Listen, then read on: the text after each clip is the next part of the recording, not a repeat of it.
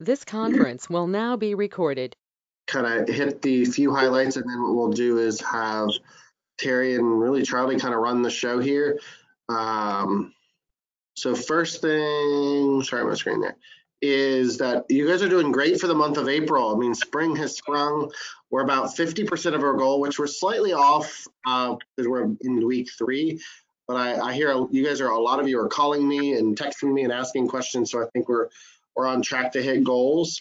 One thing I would like to say is because it's the busy season, is if you're calling me or emailing me or texting me, just give me a little bit of a heads up of like what the questions are, so I can try to help you faster. Because I don't like, I'm impatient, so I'm sure you are as well. So just make sure that if you're texting and calling or emailing, you don't say, hey, call me when you get a minute. Give me a little bit of a what you need, so I can probably either help you faster or get someone else to help you faster. We also know about Power Hour. It's 1 to 3 during the week. We already covered this. The two things I want you guys to realize is the 27th and the 28th, which is the next weekend. So this weekend's Easter weekend. But next weekend on Saturday and Sunday, we're doing a really big open house. And Denise is getting all that set up. We've identified about 35 houses that are going to be, that can be open. So if you want to host an open house, make sure you send an email to us so we put you on a list. We are going to reach out to the listing agents and get a list of properties and then put you with a property. We're also going to be printing all the materials like the flyers and the sign-in sheets, and we're going to have boxes for you to pick up. So we'll have those available on Friday the 26th, or you can pick them up on Saturday, or you can pick them up on Sunday. We'll have them in the workroom, and they're going to have your name on the box, so you don't have to worry about printing costs. We also have a raffle for a $100 gift card. We're going to have raffle sign-in sheets. So all that'll be in a box, like just a file box in the workroom with your name on it. And you can pick it up starting on Friday the 26th, 27th, or 28th. And then we also have an amazing race. If you've never done this before, it's basically you're partnered with one other agent, and it's fun. You're going to go out in the community and give your business cards to people at the mall, to go to. There's a list of things that we're going to have you do, and it just really is a fun day. It should be a sunny day. We're going to start that at 12. We're actually going to serve you lunch right at 12, so you come hungry, and then you'll go out and kind of do the scavenger hunt, fun lead generation activity. And then a home inspector is paying for happy hour at 4 o'clock at the Shaved Duck, which is a restaurant right here in Midlothian in Westchester Commons. So just want to let you guys know about that. That's on May 2nd. So if you could block your schedule from 12 to 4 on that. And teams, you guys are doing great with teams. We are going to kind of rework some of the teams, and I'll let you guys know about that next week. Birthdays, Frank and Misha, they already had their birthdays. And then Terry's going to talk to us about all the multiple offers and all the stuff she's got going on, but she's busy. Adelia, if you're on the call, you had your first transaction. Congratulations, girl. Good job. And then Kendra, Ann, and Ann both had triple play. So that's it, what I wanted to cover on that. What I want to kind of talk about today is that some people are choosing to go with force up. And two in particular, Terry and Charlie, have chosen to do that. And so we're going to just kind of ask them some questions. I'm going to ask them some questions at the beginning. That'll probably take about 15 to 20, maybe about 25 minutes. And then at the end, if you guys have any specific questions for Terry or Charlie, they'll be happy to attempt to answer those questions. But I'm going to mute you, everybody on here except for Charlie and Terry, just so there's no background noise. So take notes. It's a recorded call, and then write down your questions. So then when I turn the mute button off, you can be happy to do that. I'm going to mute everybody, and then I'm going to unmute this. All right. So Terry and Charlie, can you hear me? Did I unmute you? Yes, I can hear you. Yeah. Okay, good. Yes, I can. Perfect. I can hear you both great. So Terry, I wanted to kind of get started with kind of a little bit of your background. Is how long have you been a real estate agent? And then why did you choose For Sale by Owners as like thing for you to kind of go after leads with? And then Charlie, if you want to answer the same question after Terry. Okay. Sure, sure. So I've had my real estate license for 8 months now, and and it's been a great 8 months, I have to say. I have learned so much. And the reason I'm going after FSBOs is because this buyer, I mean, the sellers are already in the mindset of selling their home. And so they're just trying to sell their home themselves for whatever reason. They have not listed with an agent. So I have found them to be very receptive to anything that I suggest to them to do. And that's basically how I have created these relationships with my FSBO clients. And it's working very well. Yeah, so before I go to Charlie, can you give me what is the results so far? 8 months calling FSBOs. Did you call FSBOs at month one, or you've just picked it up in the last 2 or 3 months? What would you say? No, How long have you been working on FSBOs? that is a great question. So I've been working on FSBO since right at the end of October, beginning of November. And basically what I've done is to give them a call and suggest to them that I have a buyer and I would like to come view their home before I bring my buyer in and take a look. And if they didn't mind, I could give them some feedback on what I thought of the home as a buyer, and that it was most receptive. I've tried it a couple of different ways, but that was the most receptive. But yeah, I've just been doing this since then. Since November, I'm actually listing a FSBO today that I have been working on since November. She just had to get her house ready, and so that's been really exciting to watch this. I've had 2 FSBO listing contracts so far. Okay, so you have 2 contracts, and then this one is the third one, or is this the second one? The No, one this you're is listing the today. second. Awesome, Yeah, this is perfect. the second. Good. So Charlie, give us a take on you. How long have you been in real estate? How long have you been focusing on for-sale owners, and why you kind of went the FSBO route for you? Okay. I've been in real estate just about a little over a year. I started calling FSBOs just as a way to have some people to call. And Yeah. I really, when I started out, I didn't really have a real good plan, but I got a listing from a for sale by owner. And I had another listing that was going to be a buy sell at the first of the year that fell through. Something Okay. changed for them, but also something I did with when I was like 2 days with my license. I held an open house for a FSBO, and Oh, okay. I actually got my first buyer closed from the FIS. Now, I didn't sell them that FSBO, but they Sure. worked with me and found them a house and closed them out. So that was kind of different. But, they get leads, you can get leads from that the same as any other open house. So, And so why did you choose to go the FSBO route at the beginning? You've been a year in, you could have maybe done something different. Why did you choose that? I guess, I have a pretty large sphere because I've lived here a long time, but it takes a while to develop your sphere and actually get good leads from it. And this is, really the way FSBOs are. When you think about it, FSBOs are really people that are just raising their hand up here and saying, hey, I want to sell my house. And a lot of them are just kind of throwing it out there as a for sale by owner just for a week or two, and then they're going to turn it over to an agent. So, Right. Great source of leads. Awesome. So, I think that, at the end of the day, it comes down to money. It's probably the fastest way to cash flow. You both have had transactions, Charlie, you a listing and a buyer, and Terry, you've got a couple listings. So, it's giving you the potential of exposure for more leads too, right? Right.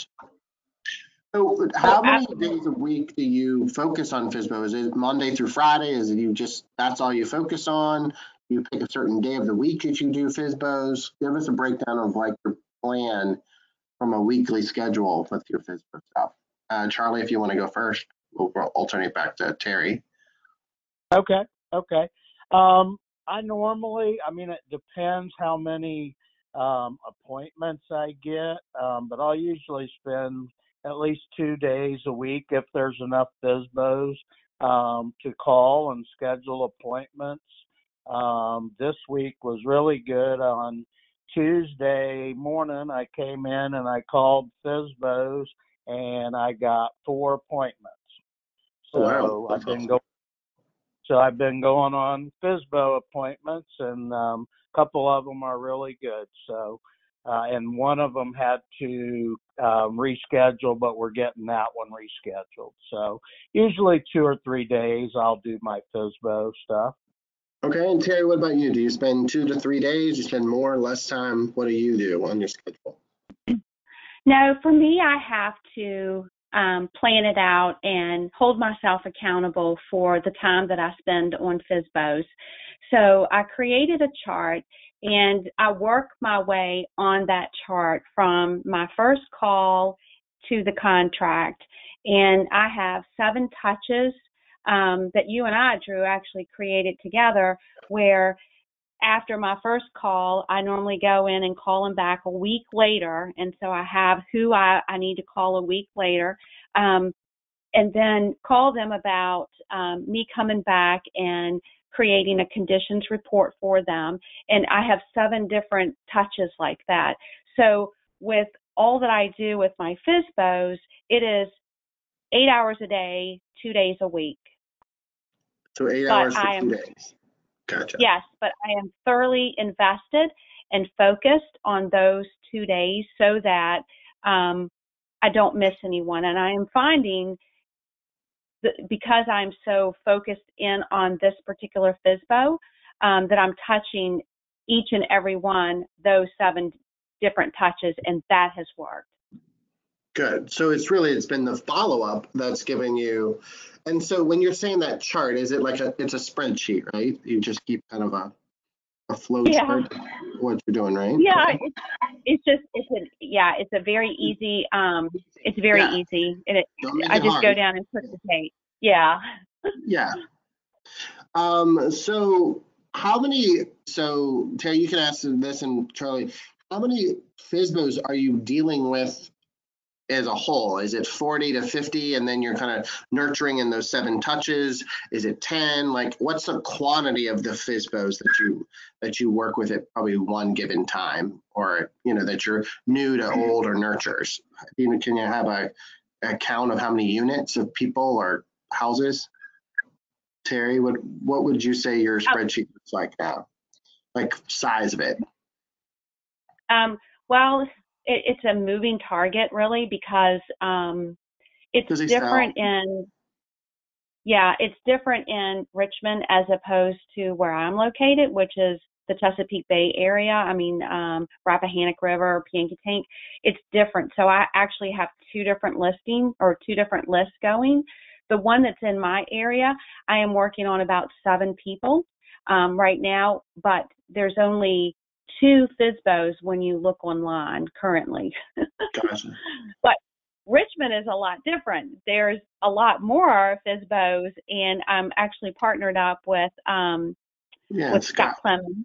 Yeah. Yes, and we're working on them together and just kind of tag teaming and going in together, and that has been somewhat effective. But as far as my Richmond, currently I'm not working on anyone, honestly, Gotcha. because Okay. yeah, Because the other ones are for giving you good results. Yeah.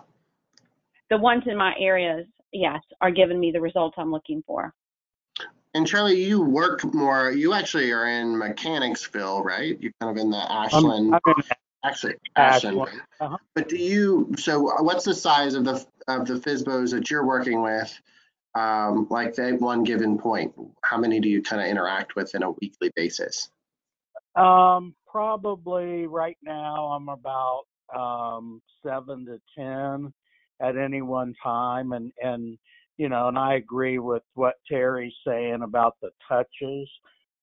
You've got to be consistent and follow up with your FSBOs. I tend to use the pipeline tool that you gave us, Drew, Yeah, to keep track of those touches.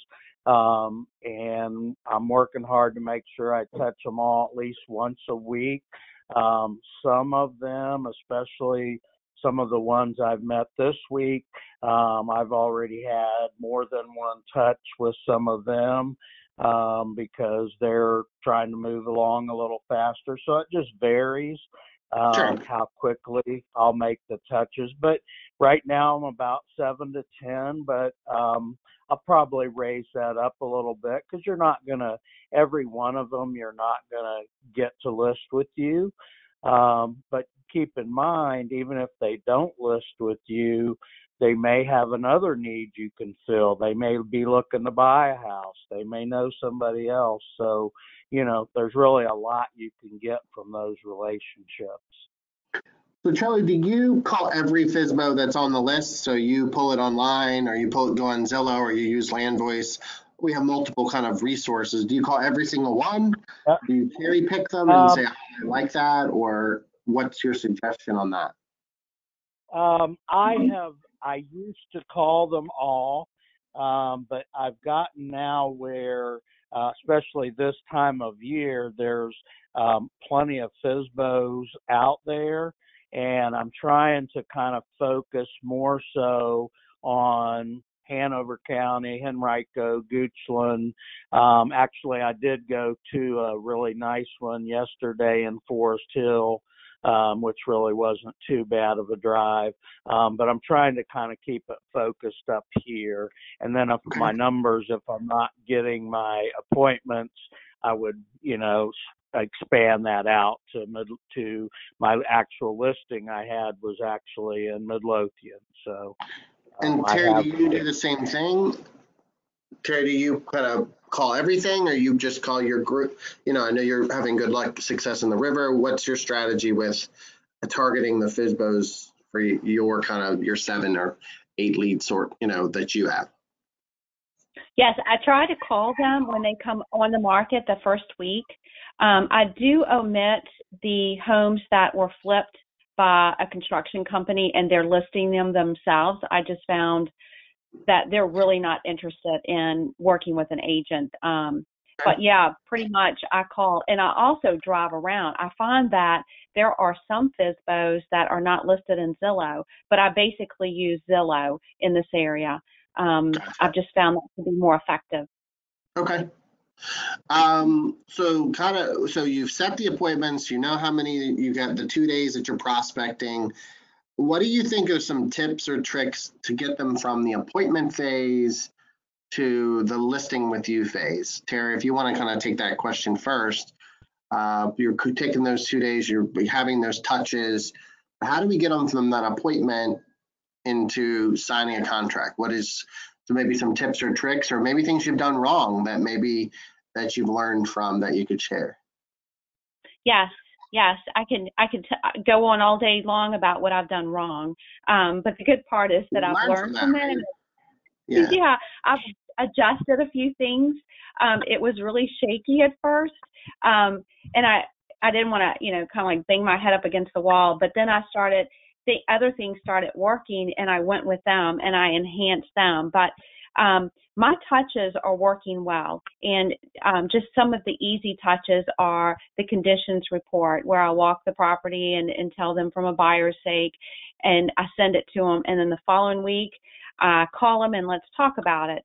The following week, I call and ask about how many prospects have come through, how many buyers have come through, minus the agents, and they're talking about that. So that's kind of a pain for them.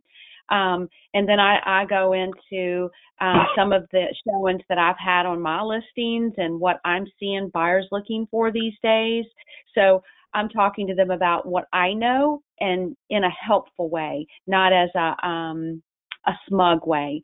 So I'm still trying to help them. Then the following week, I'm calling them about if I create a CMA for them, and would that help? And I've gotten a lot of good response from that. Then the next touch I go into, and can I hold an open house for you? And around that touch is when I've converted my 2 FSBOs into clients, where they just say, look, I just want you to list this. And they've already had my conditions report, and my conditions report on both of these homes were pretty extensive. It was a reason why they were not selling. So they've stepped back and they made the repairs and made the suggestions that I took. But I still call them, sometimes weekly, sometimes twice a month. We're still in touch. I'll do a pop by, and just keep that relationship going until I have the home sold, So. Yeah. And that conditions where you use the template that's on the coaching document section. It's like that Excel spreadsheet, or did you create your own? Because I have one. Yes, Drew. I use your conditions report. I just modified it a little bit based on my environment or based on the house, but that's a great tool. Yeah, and simple, so, but it's it is very tough. So, and I send them, after I create it on the Excel spreadsheet, I understand that not everyone has Excel, so I convert it to a PDF and send it to them through email. Because you have to remember, though, most of my clients don't live in the home. This is their second home, so they live elsewhere.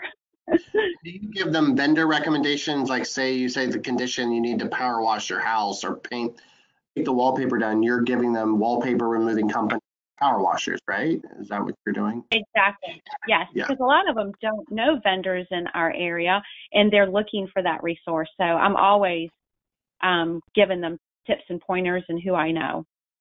Okay. Yeah. So what do you said, and I'll get to you, kind of the same concept, but on the same vein with you, Terry, what is one mistake you've made, though, that you said that didn't help you convert, that you go, oop, that didn't work? What do you think? Absolutely. Big mistake at the very beginning. At the very beginning, I was having a hard time actually going in to see the home when I approached them as, would you like to list your home? The script that's in our scripts for FSBOs, the more aggressive approach, that didn't work for me, because either they've had 4 other agents call them or 4 other agents going to call them after me. They were not receptive to that kind of conversation. So after about the 4th or 5th one, I decided that I needed to change my script, and I found the script that worked for me, which was, I have a buyer. Okay. That worked. Yeah. Gotcha. Perfect. Charlie, what about you? What does any of that align with what Terry was saying with you? Do you do it differently? What's your approach with that? And then your mistake, maybe a mistake you've learned the hard way that you can share. Yeah, I've certainly made plenty of mistakes. I guess the main tip or trick that, I don't know if it's a trick, but the biggest thing I think people should know that I believe works well with for sale by owners is ask a lot of questions. Yeah. Even when I call to, and I kind of change a little bit my script this week, and like I said, it was pretty successful. I called and first I just call and ask, is the home for sale? And they'll say, oh, yes, it is. And, then I tell them who I am, and I'm with Keller Williams. And I say, I like to keep up with all the homes. Can you tell me a little more about your home? And that seems to really open them up, because I'm not, coming from a place of, oh, I want to list your house. I want to find out more about it. And so if you ask a lot of questions and you listen and that's the thing I've had to work on, where I sometimes want to butt in before they're done talking. Yeah. Yeah.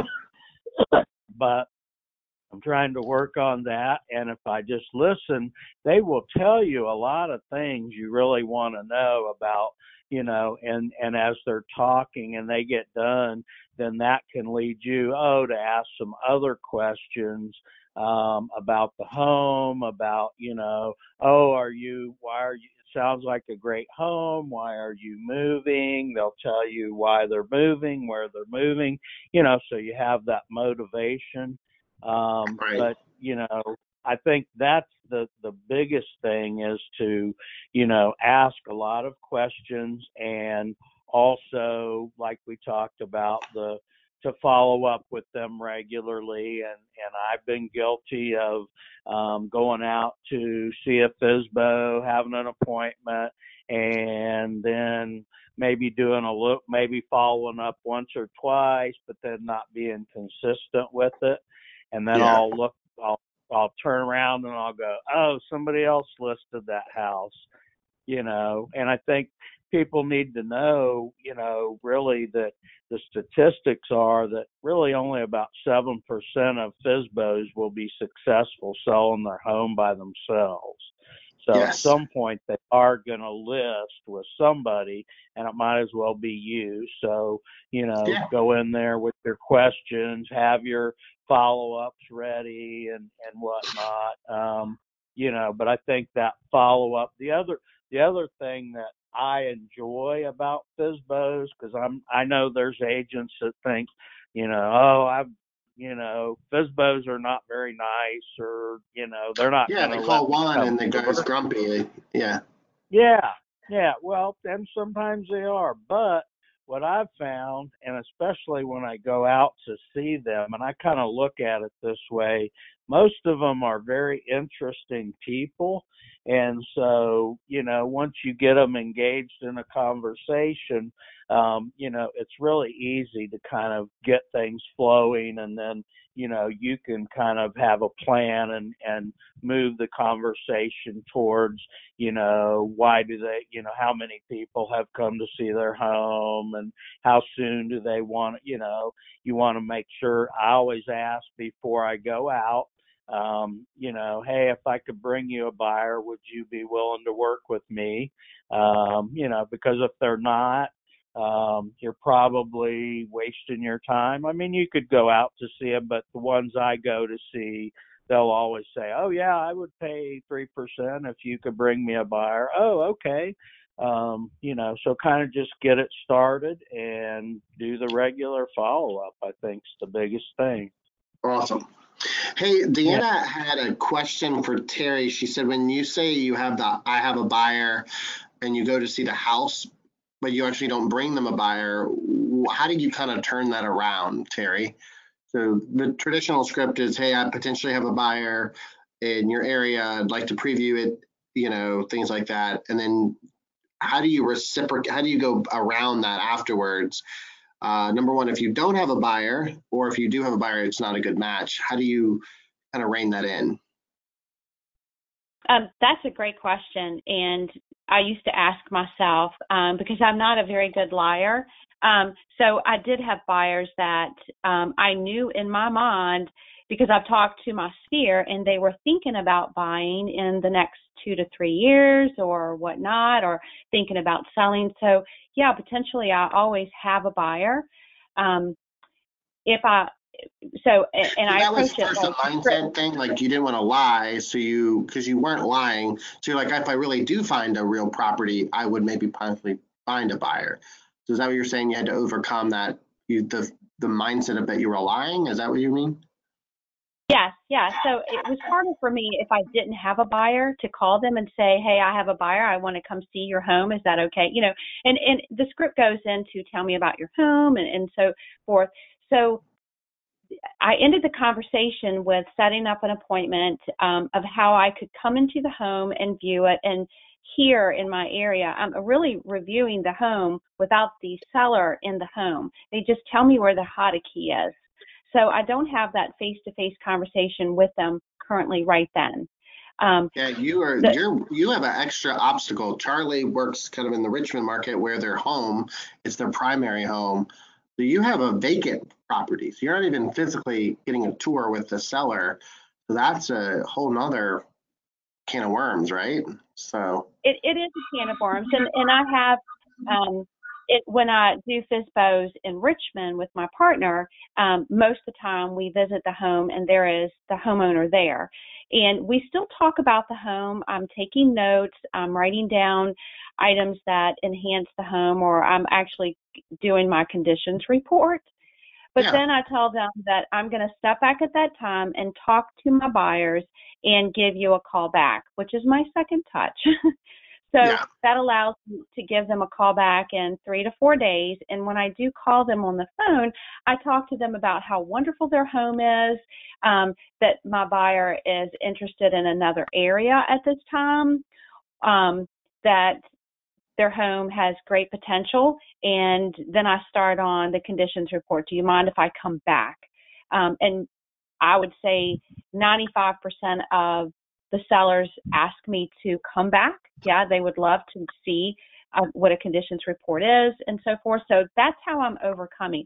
I have had a buyer in mind that I knew it was part of my sphere, and he was just kind of starting to look in the area, and I knew kind of what his focus was. And after I saw the home, I contacted him. His name was Dave, and I actually brought Dave back to the home, and we looked at it. So it could work. I could have a right. And buyer you that could would use be those really with interested. leads from open houses. There could be leads from open houses. They could be internet leads where people like things, and you could say, yeah. So there's lots of buyers out there. I think sometimes we get hung up. We don't have a buyer agency agreement with the buyer, or we don't. They're not pre-qualified. There's prospects everywhere. If you find the right house, Right. they'll buy it. So, all right. That's very true. Yeah, that's very true. But I also tell them that now that I'm glad that I've seen your house, and I like to see all of available homes in the area. And I always have new buyers that contact me. So I'm glad that I've seen it, because now I can talk about your home as well. Awesome. Well, I just had kind of one. Is there one piece of advice if someone has never called a FSBO before, maybe a new agent or maybe an experienced agent is just kind of too intimidated to pick up that 100-pound phone? Charlie, what would be your piece of advice? And then Terry, what would you say to that new agent or that person that's nervous about it? Charlie? I guess what I would say is, don't overthink it. There's a lot of time, we think we have to be perfect. We have to know this whole script. Just start with calling them and, like I said, ask them about, hey, and tell them you're an agent. Say, hey, can you tell me about your home?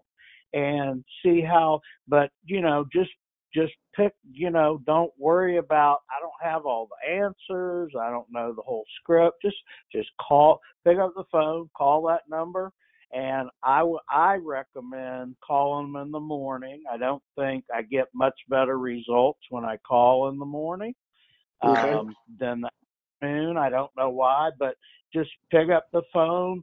Don't worry about, I don't have all the answers. Just pick up the phone, call them, start a conversation. Hey, can you tell me about your home? I like to stay up with all the homes in the area. You don't even have to get into, I have a buyer, I don't have a buyer, blah, blah. If sometimes they'll ask, oh, do you have a buyer? Yeah, I work with a lot of buyers. That's not, Right. that's not a That's true. lie. I don't, Yeah. and just get into that conversation, listen, ask more questions, and then, say, hey, is there a time, tomorrow or today that I could come and take a look at your house? I'd really like to, walk through and take a look at it. And a lot of times they'll say, yeah, we can work that out. And hey, you got an appointment. Take it from Yeah. there. Perfect. Terry, what would be your piece of advice for a new agent or someone that's kind of scared of it? I would say, for me, and my advice to them is that I had to learn the script. I would say it about 4 or 5 times out loud. I would say it to my dog. I would say it in the mirror, and then I would just make that call. And I told myself at the very beginning that most likely I'm going to muff up. I'm going to do something wrong. It's not going to sound right for the first 5 callers. So I gave myself grace. So I wouldn't beat myself up, and I would continue to pick up that phone. But I knew that if I called 10 people, that maybe one would allow me to come and look at their home. I had to start somewhere. And so I was surprised that after the second one, they actually said, yes, come look. So it gave me a little bit more confidence to change it up and add to my script and be more personable, not sound like I had 2 left feet, and just keep going. So I think it's just giving yourself grace and know that it's hard, but you are talking to people that actually want to sell their home. That's got to be a lot easier than cold calling. Yeah, well, the funny thing is you don't consider it cold calling, right? So you consider it a warm call because they have their hand up, like Charlie said as well. So it's interesting. There's one mindset that FSBOs are cold calling. They're strangers, you don't know them. And both of you, I've heard from this half-hour conversation, is you feel like it's actually the warmest. They're warmest. They're good people. You say they face-to-face. They're very genuine. They want to sell their house. So it's funny that we sometimes, I guess it's the filter that you look at or look through. So. Right. The last thing before we kind of open up for questions, I would say is you guys have 8 months and a year. If what do you think, and maybe this isn't even a FSBO, this is just life and real estate in the fast lane. What do you think has been the hardest part of real estate for you? And maybe if you kind of look back at your first 2 to 3 months, would you have done something different? So what's the hardest part, and if you look back the first 3 months, if you would have done something different? So Charlie, what about you? You're a year in, You're looking back at your young 3 months self. What would you say? Would you do something different? Would you not do something different? Give us a little feedback on that. I would. When I started, I was on a team, and there were some benefits to that, but like I think a lot of people when they start out, I thought I knew more about real estate than I really did. Okay. I missed some of the my first go round with Ignite. I missed some of the classes because, I'm going to show this house and I did have appointments, but it didn't lead to anything. They were like sign calls. And I'm not saying those aren't important, but I think the thing I would do different would be, number one, to make it a point to get to all the Ignite classes. And number two, when I first started out, I did not get coaching with you, Drew. And if I had it to do over again, I would have started coaching when I started in real estate, because it's been a great thing. So. Gotcha. And you didn't tell I was going to say that. I'm going to pay you later. No, I'm just kidding. Tay, what about you? You know, first 3 months in, what would you say of your younger self in real estate? Would you have done something different? What do you think? Is there any struggles that you would have kind of overcome differently? That's a good question. I have this plaque up in front of me every day, and it says, to succeed in real estate, I must have client leads. It's that simple. Until I have enough leads to meet and exceed my goals, there's no other issue. And for me, I knew that I'm sorry? I love that. That's awesome. So when I pop open my screen in the morning, that is staring me straight in the face. And for me, Drew, I truly beat myself up every day because I did not, I did not pick up the phone, and I could not call 10 spheres. And every day I would say, tomorrow, it's going to be tomorrow. And I would find something else that I could occupy my time to do. But and it was about 3 months, until I figured out where my niche was, and FSBOs was one of them, where I could succeed in and find these leads to help me succeed and meet my goals. I wish I would have found them earlier, but I think I had to go through that process to figure it out. Gotcha. Yeah. That's failing forward, and no failure is actually, well, hopefully a failure isn't a point where you can at least always learn from those. So that's awesome. Well, that's awesome. I have got so many pages of notes I can't even tell you. What I'll do is I'm going to open this up if people have a few questions. So everybody unmuted. There's a good chunk of people on here. So if you could just say who you are, because I don't know if we know all the voices by heart. Let's kind of say your name and a question you may have, and then maybe specifically who you want to ask the question, Terry or Charlie. So go for it, people. Okay, I'll go first. This is Ann Parsons. Can you hear me? Yeah, we can hear you. Okay, good. You talked about your 7 touches. Are all of your touches a verbal touch when you talk about your 7 touches, or do you send a text or send an email? I'm just trying to get an idea of all the different touches and how personal they are. Terry, do you want to cover that one?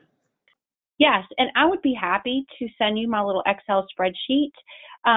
For me, in my area that I live in, all of my touches are by phone, with the exception of one, which is I send them the conditions report, and then I follow it up by a phone call. In the Richmond area, Mechanicsville, Hanover, I do have my pop-by, which is a personal face-to-face touch. And then, of course, that first meeting is face-to-face touch. But everything else is pretty much over the phone. Gotcha. What is your pop-by? What is it that you give them? I could take a picture of it and send it to Drew. I found these light bulbs at a craft store, and I filled them up with some salt. And I have a little card on it that says, "Would you like to lighten your load? Let us brighten your path by listing your home. Then you can relax." All righty. So it's a little gift thing. And Charlie, do you have a different version with your touches? I know what your touches are as well. So your yours are a little bit different. Yeah, I mean, I tend to, I even count, I will follow up with a thank you note. I count that as a touch. Okay.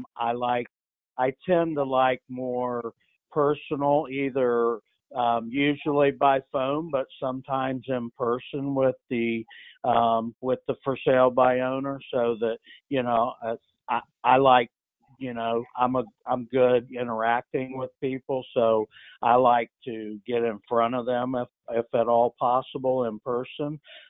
Just seems like, but some of them are phone calls as well. Sometimes it's, I'll come over and we'll do a CMA, or we'll do, some of the things that Terry does. So, but neither one of you do a lot of texting and email, right? So neither one of you do a high percentage of either one of those types of touches, correct? No. Yeah, I think that's interesting, because I would think almost visually people would think email, or text message. So I think people get too many emails, and I just don't think people respond to them anymore. Yeah, I agree. I think a lot of people But get so much email. Go ahead. But when I do, okay, it's always hard on the phone. I'm sorry. One of my touches is that I want to do the conditions report, and at the end of the conversation, I ask them to look for my email. Okay, so you lead them to the email. Gotcha. Yeah, and Terry, I would love to see your Excel spreadsheet. Yeah. Okay. If you want to send it to me, I can send it out. That'd be great. Okay.